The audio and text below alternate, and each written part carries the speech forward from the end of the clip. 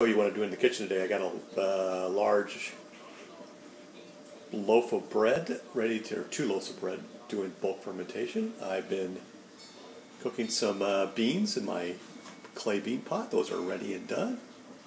I started a big batch of chicken stock from chicken bones I've been collecting over the last few weeks. We were able to roast some beets, so we have some roasted beets for various salads.